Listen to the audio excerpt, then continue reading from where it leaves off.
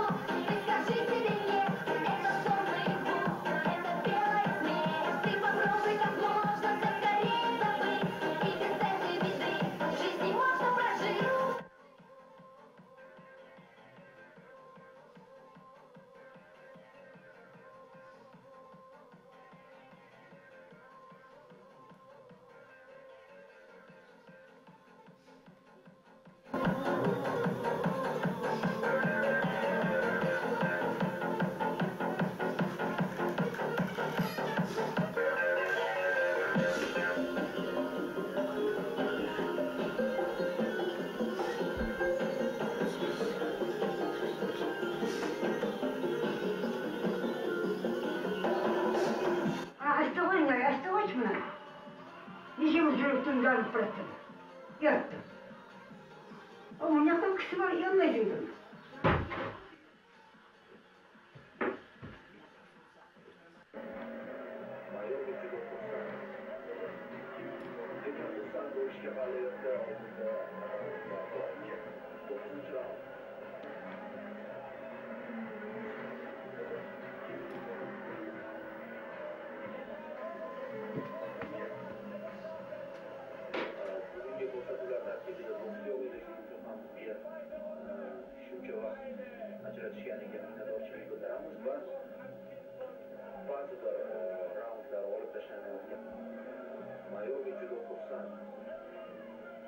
Lekin xursand bo'lishga hali erta, oldinda raundlar bor.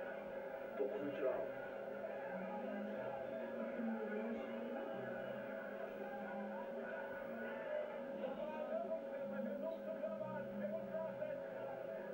Bugungi ko'rsatuvlar tarkibida boks yo'q edi, shuning uchun ham bizga shuncha vaqt.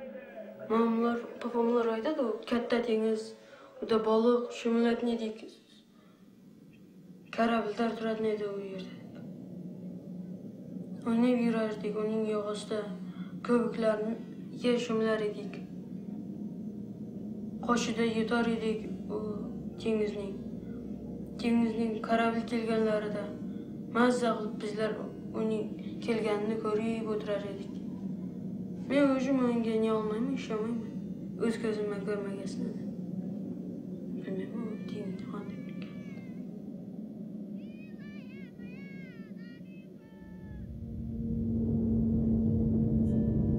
Qaytib kelsa balıqchilik bo'lmay kelib bu yerda. Suv qo'ysa kelajak ham bo'lmaydi, boshqa yerga o'tamiz. Suv topsaymiz deb bo'lgani, undan boshqa hech narsa yo'q, bu yerda qiyin.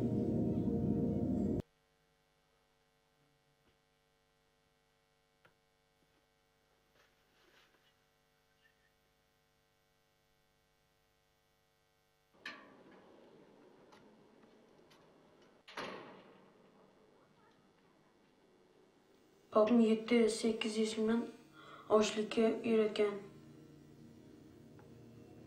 Zo'qshalishga öğretken bana.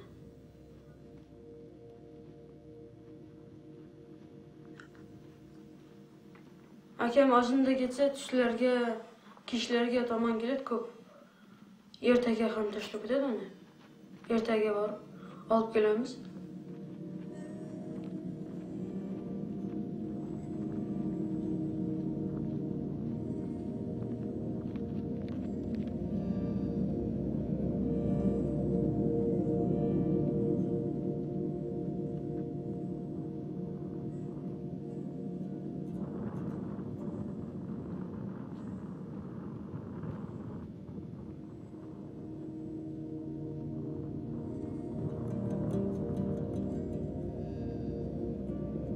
Pishanga borgan nem bor. Uda ketib boradir, suvga chiqib ketgan bor, ketib boradir. Qayiqning boshida ketib boradir. Astil qolib, nega etganini. Kompyuter olib suvga chiqib ketdi. Teran edi hatto. Shuda tushib ketdi, akam xabar oldi. Shu yerda yurib.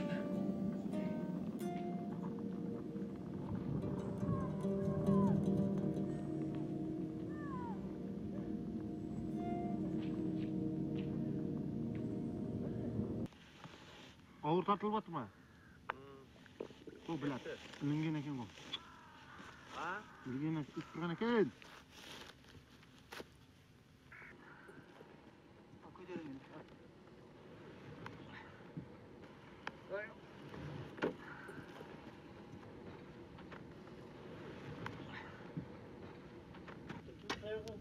Ma 5 saat yedik. O'zim sağım. Sonun al. Ağaçtan vereyim ben.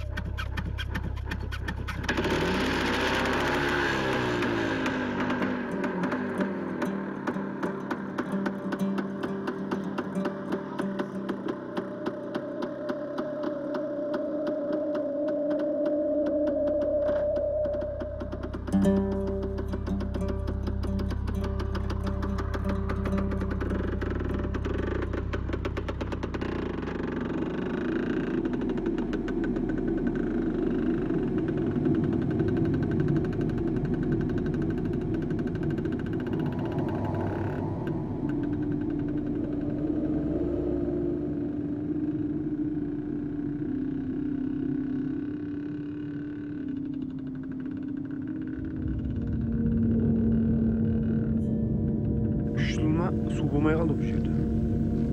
Құрып қалды бұл жерлер. Енді 2 жылдан бері келіп тұрды қазір су жақсы. Мұнан кейін ішетін іш болмайды. Хамасы жан-жаққа кетті, Қазақстанға кетті көбісі. Баққа. Қазір Құдайға шүкір жақсы.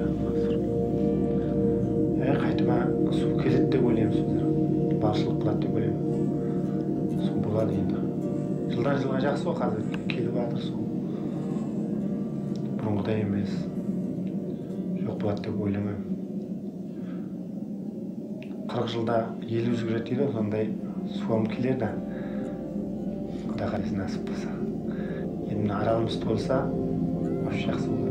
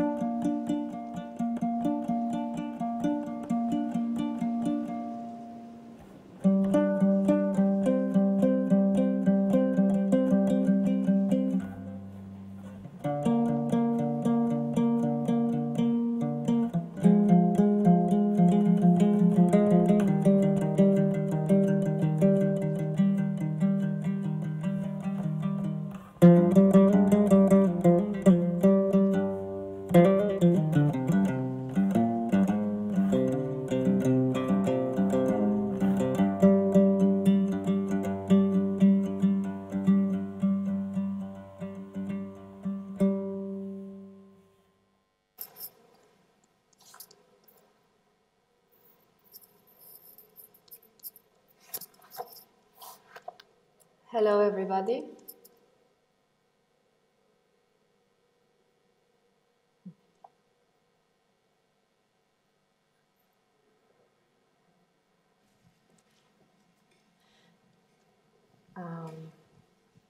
So shall I just start speaking? Do you hear me? Yes, Saodat. Yes, all good. Okay, great. Hi, Saodat. This is Andrea. Hello. Thanks for showing this film to us, and I'm super happy that you are here with us now. And it would be great to hear some words from you about the film, the idea behind it, the ARAL Sea, and the fishermen that play a decent role as the community that lives from the ARAL Sea that kind of fades away. No?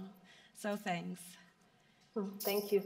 Well, there is two important points that I would like to mention in the beginning is that this documentary film was done in 2003. And so it's almost 2 decades ago, and it's 52 minutes documentary. So for today's screening, we cut it to 15 minutes. So you just have a glimpse. But in fact, it's 52 minutes film. So you are not surprised the way it is constructed.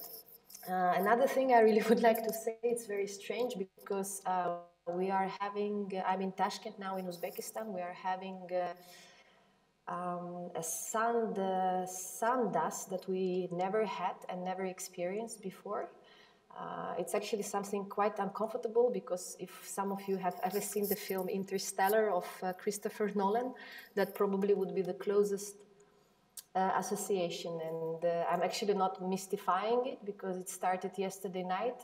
We thought it was fog, but we woke up and all the trees, cars, streets are covered by dust. So the morning conversation at the breakfast started like, okay, what could be the reason? We have never seen, asking parents, asking elder people, and we don't know. And like my father was saying, it might be for the ARAL Sea, but I think it's something bigger than that, in fact. So speaking about Uzbekistan also, like Central Asia, I think it's also important to put your mind into the geography. It's a piece of land that was in the Soviet Union. Today we are independent, so it's in between China, Afghanistan, Caspian Sea, and Russia.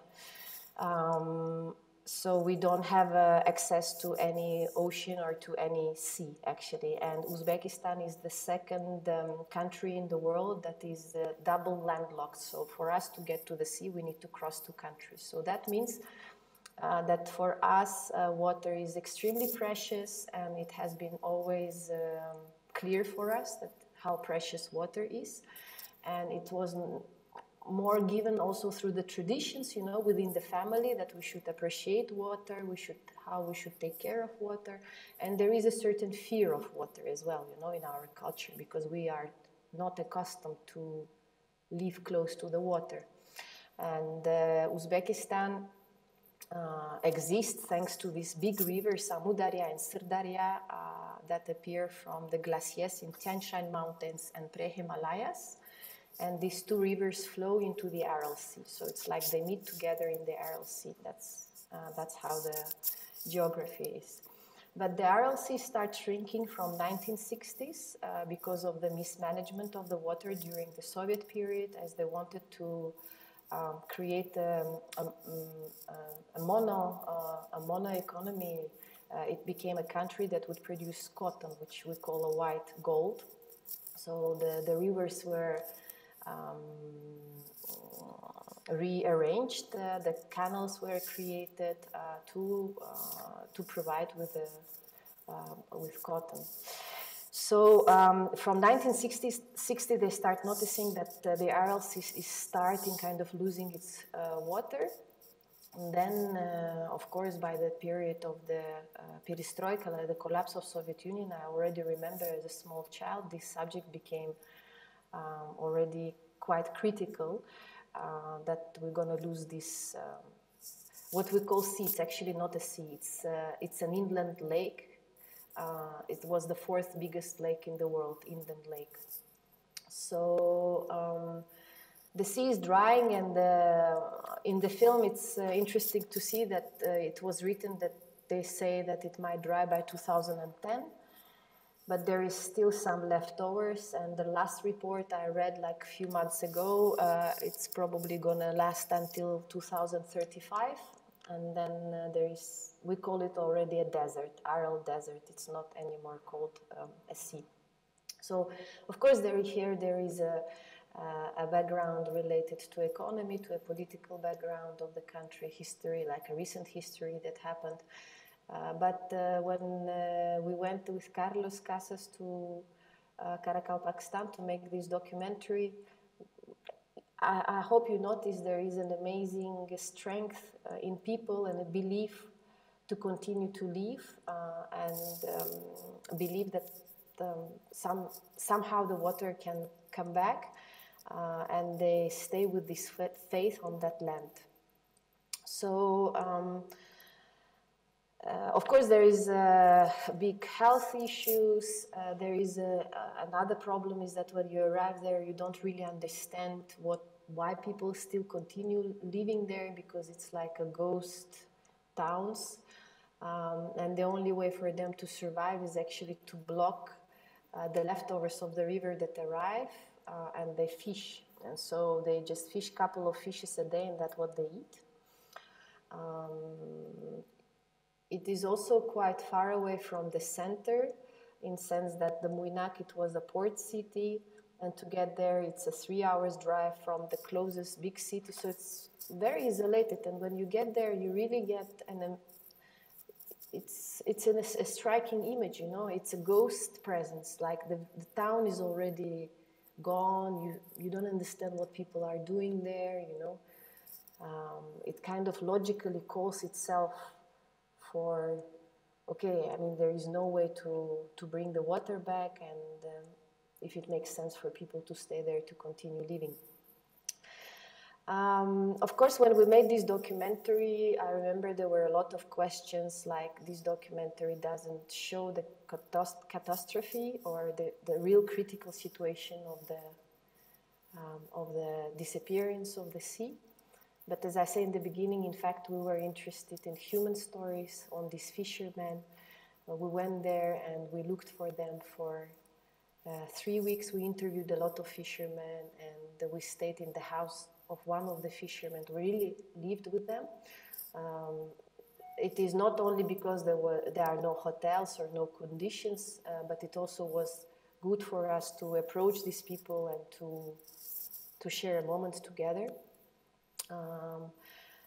So there is a Jumagul, an old man who was a captain in the sea, who had a very clear memory, who could speak about the sea endlessly. Then there was this middle-aged man that had to feed his family, but his only way to survive was fishing that couple of fishes a day. And there is also a problem of alcoholism, I should say. And then there was this younger man of 20 years old that in fact would go, there are leftovers of these boats, so what they do is that they cut out the metal pieces and they sell that. So it's like whatever they find, they try to use it for their survival. I mean, that was the picture in 2003 when we were filming. Excuse me. And then there is this small boy that doesn't believe that there was a sea, because he says, why I should believe in that, you know? I have never seen it with my eyes. So these 4 characters were quite interesting, and also it was interesting to see that there is a hope for the water to come back. An old man saying, well, maybe if there is no water, maybe they're going to find the gas or oil, and we will continue living here. So each one had its own projection or a hope to stay there. This is also interesting, you know, like this connection of a human to the land, where to the environment they grow in. So this is more or less what I wanted to say, and if you have questions we can speak, but I would also like to add that it was my second encounter with the ARAL Sea. I was born in Tashkent, and ARAL Sea, it's around 1,200 kilometers from my hometown. It's inhabited by the Karakalpak people that speak slightly different, a different language.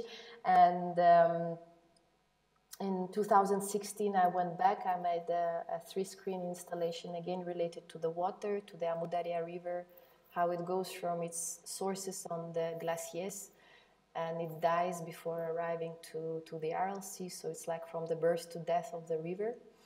And then I also made another work called The Haunted, about a Turan tiger. It's a specific local type of tigers that lived on the banks of the ARAL and of the ARAL, Amudarya and Sirdarya.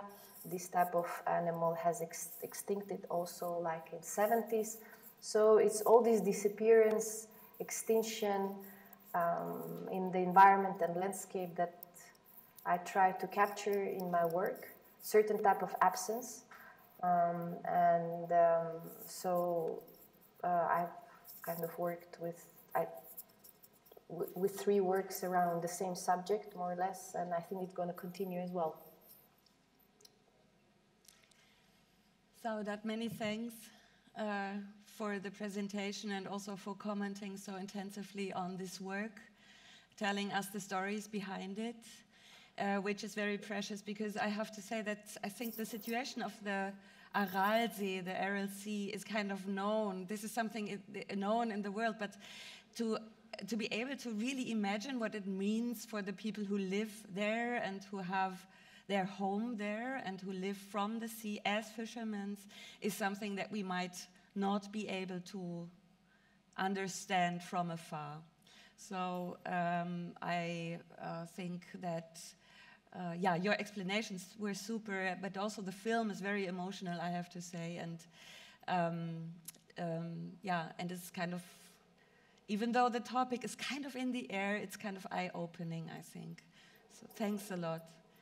I would kind of second your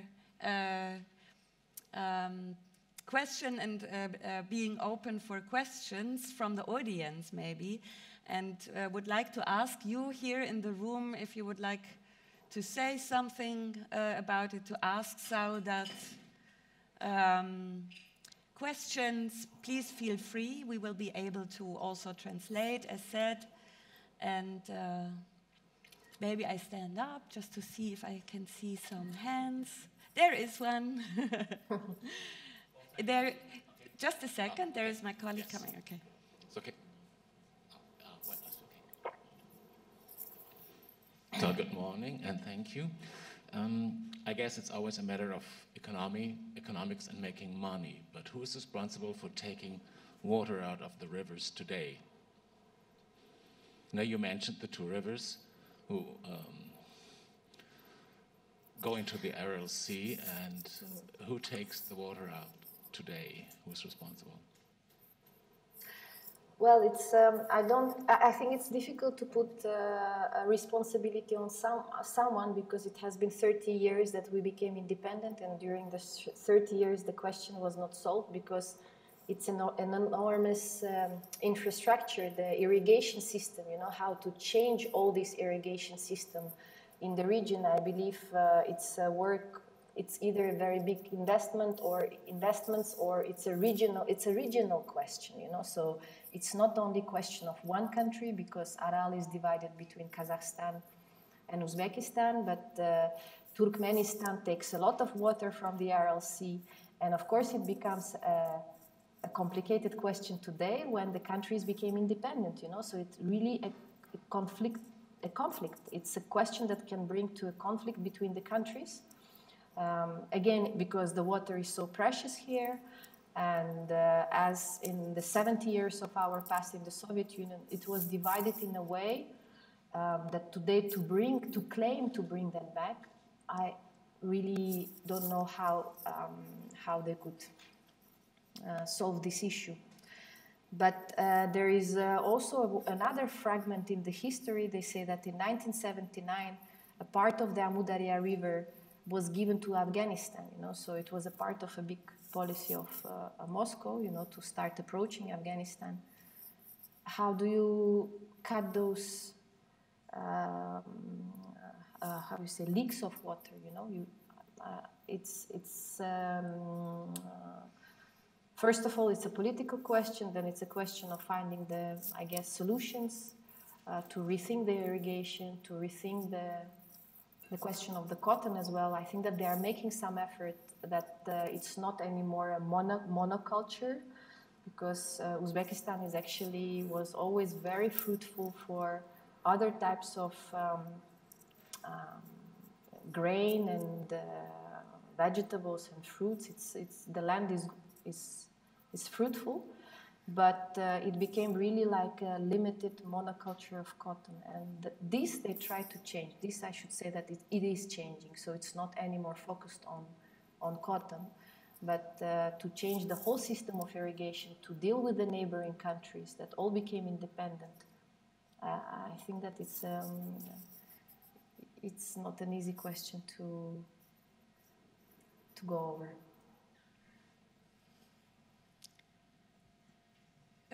Saodat, thanks. It is actually the case that the question of monocultures, even though you're saying that it's not only focused on cotton monocultures at the Aral Sea any longer, but for the film, this is also like a very important topic, and this will also be a topic later on for monocultures in the rainforest in Indonesia, regarding the palm oil and other let's say, farm industry. This will also be a topic later on in the presentation of Fernando Garcia Dori from Inland, who will speak about eucalyptus trees and monocultures in Portugal and Spain. So this is something that we will maybe also can discuss later on in the panel. If there are no other questions, I would now give another big thank you to be part of this. Saodat, thanks again. Thank you.